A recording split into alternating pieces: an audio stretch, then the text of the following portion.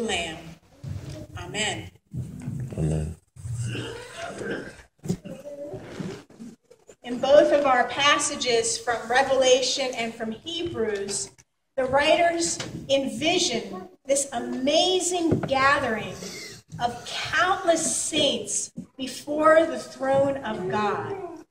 In Revelation, it's just as far as the eye can see, the saints robed in white. That's one of the reasons why we wear white for baptism, and when we have the pall for funerals, that we are to be robed in white. And that's why when we lead worship during these days, we wear white albs.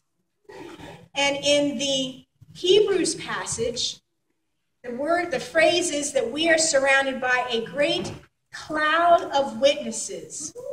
In Greek, that the phrase is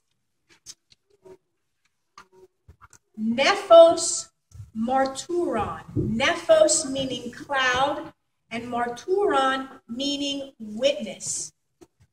The idea is that these are the people who have been able to see what has happened when God has interacted in this world and with God's people, and give witness to this. Even when they are no longer with us, they are surrounding us like a cloud, that we are feeling their presence, we invoke their memory, and that they are giving witness to the work of God today in our church and in our world.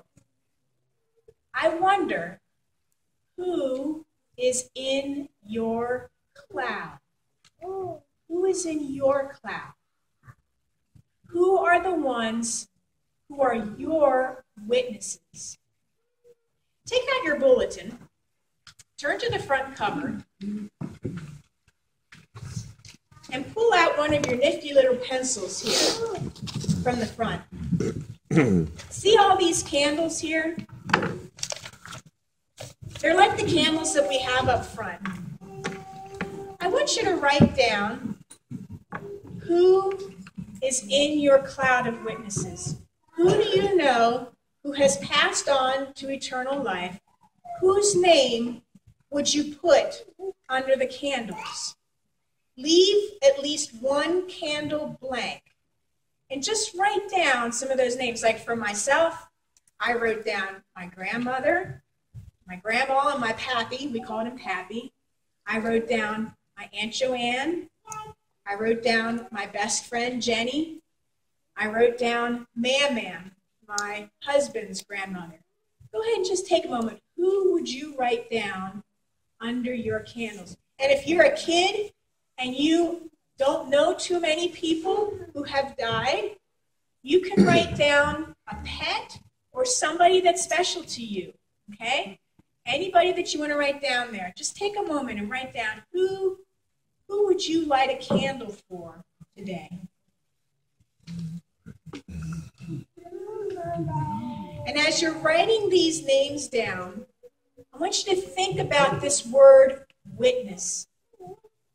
A witness is somebody who tells the truth about what they have seen and what they have heard. These names that you wrote down are witnesses for you in two ways. First of all, they are a witness to who you are, the kind of person that you are, your character. The people that I wrote down know me. They know my good points, they know my faults, and they love me anyway. They've helped to shape who I am.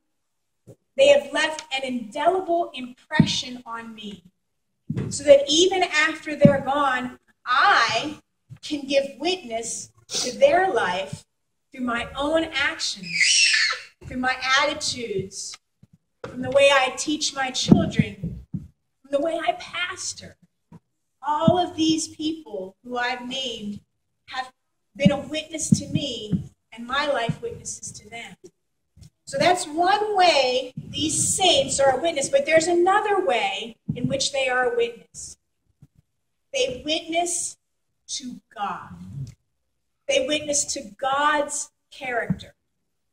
They witness to what God has done, who God is, how God has shaped their lives, what influence God has had on their hearts and on their decisions, and on the way they've tried to make things right when they've made mistakes in their lives. So that when they are gone, the people who are left are still able to remember these people and know who God is by remembering that person who died. They are witnessing their faith. They are witnessing their community. They are a witness to God. Now I want you to just turn to someone next to you and share, who did you write down on your candles and why they are a witness to you? Just take a moment and do that. Who'd you write down?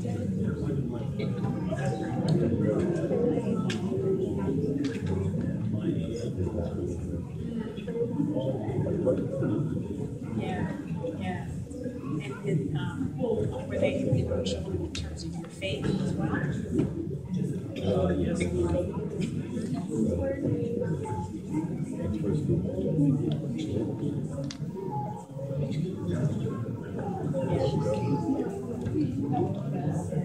Yeah, that's great. Good.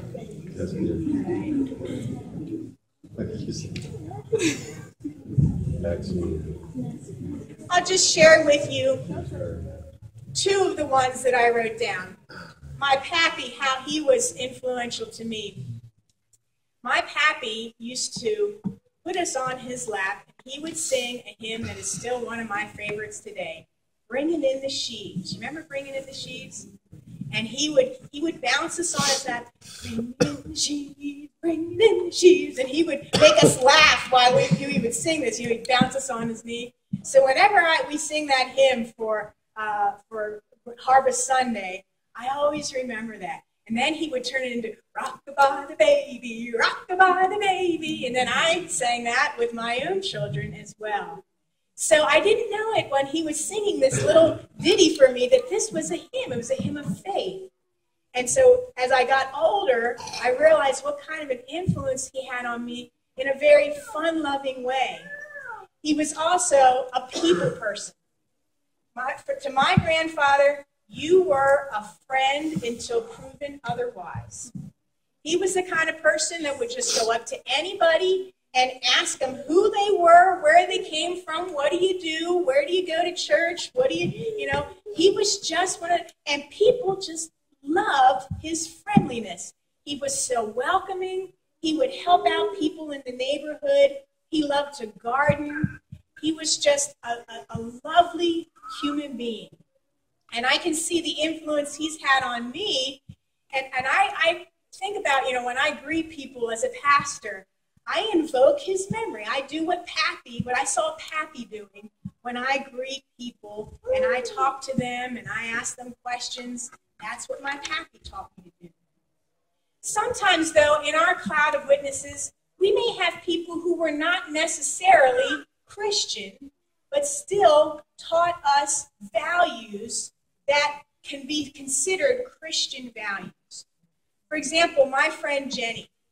She and I were friends all the way through high school. We were each other's maid and matron of honor at our weddings.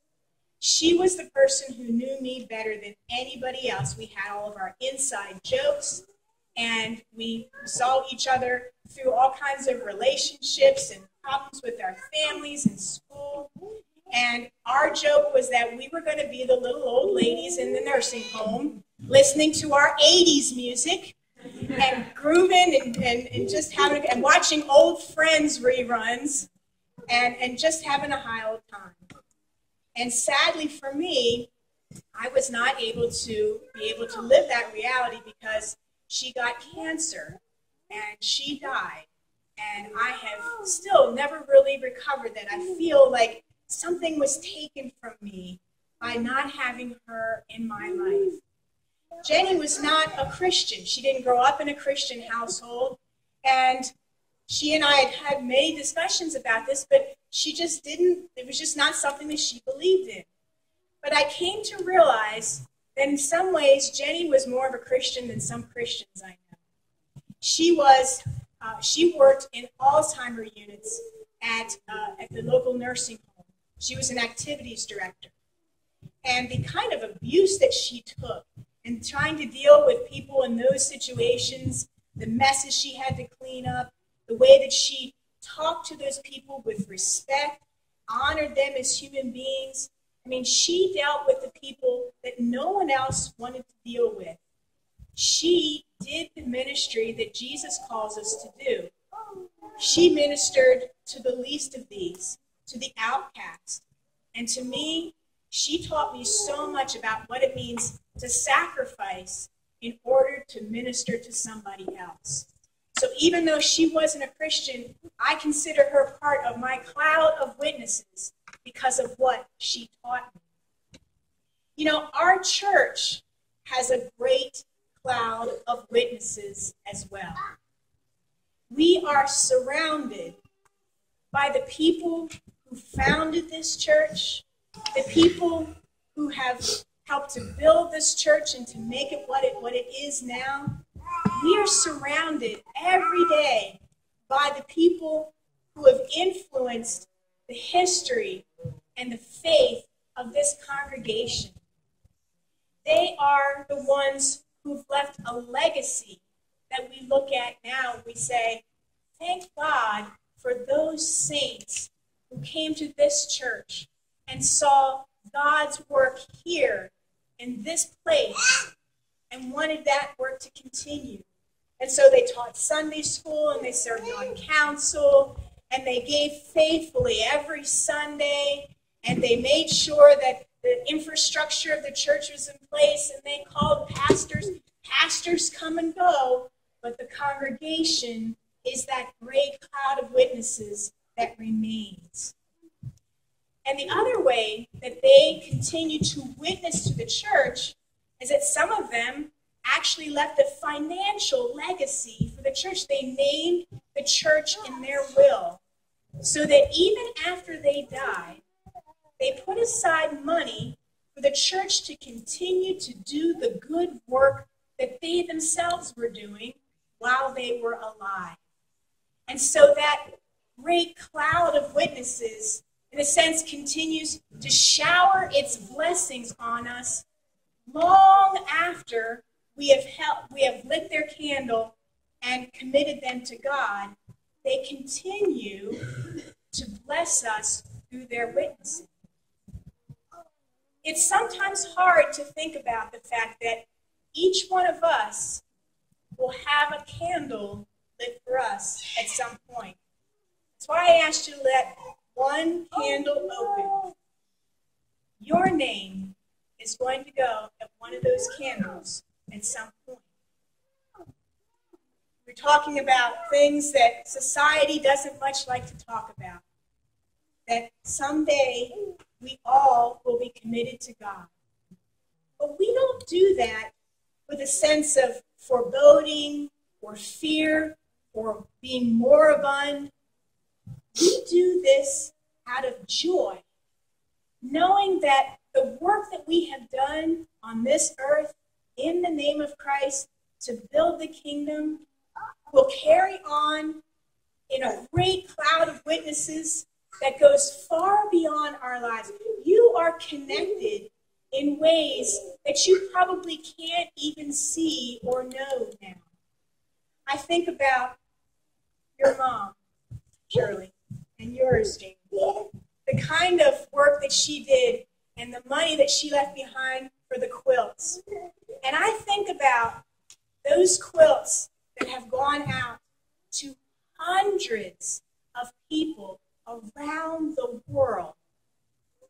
The work that she left behind, the funds that she left, are now embracing war refugees and people affected by disease and people all over the world whom she has never met.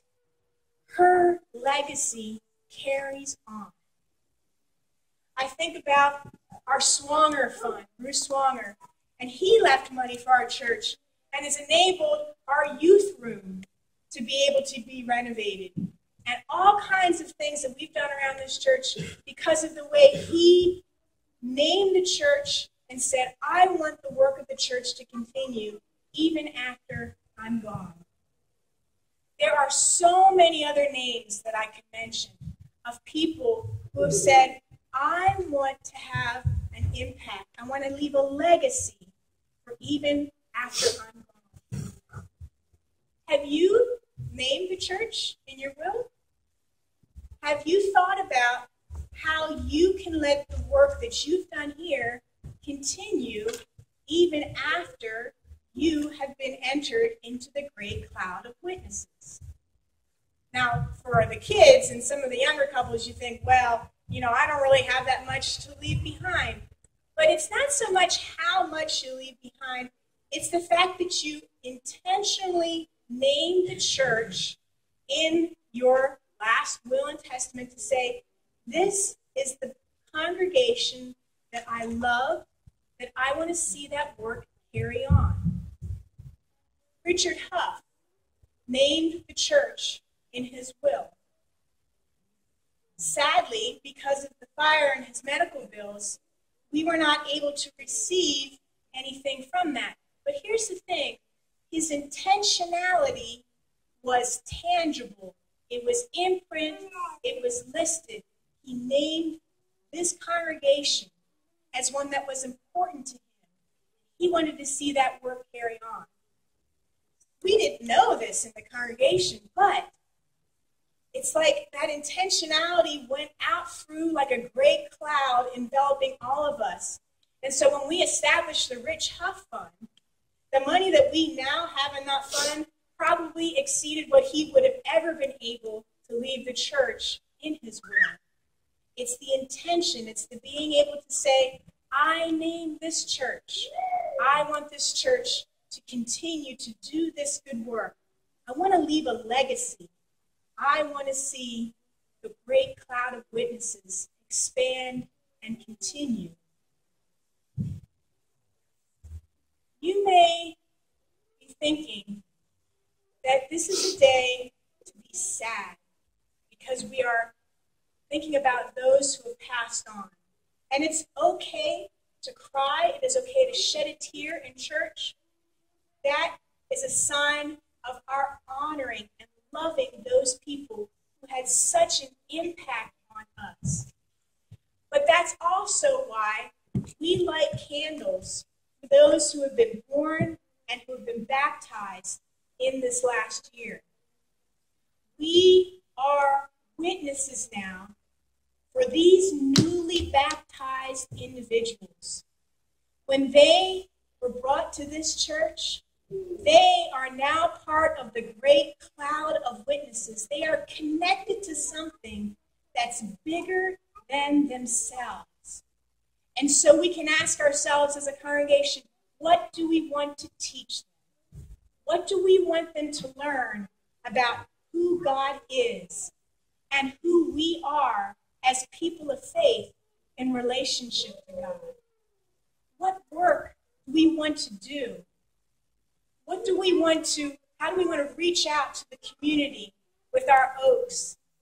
How are we going to bless our children to go to Detroit and do the work of God's heart with their hands? How are we going to collect these gifts to send to those children and families in need in our community? How are we going to go to St. Andrew's tomorrow and serve the meal to those who are hungry? How are we going to do these things? We do them as a community of faith, bearing witness, nephos motorum. We are the great cloud of witnesses. We are being witnessed by those who have gone before. We are being witnessed by our newly baptized.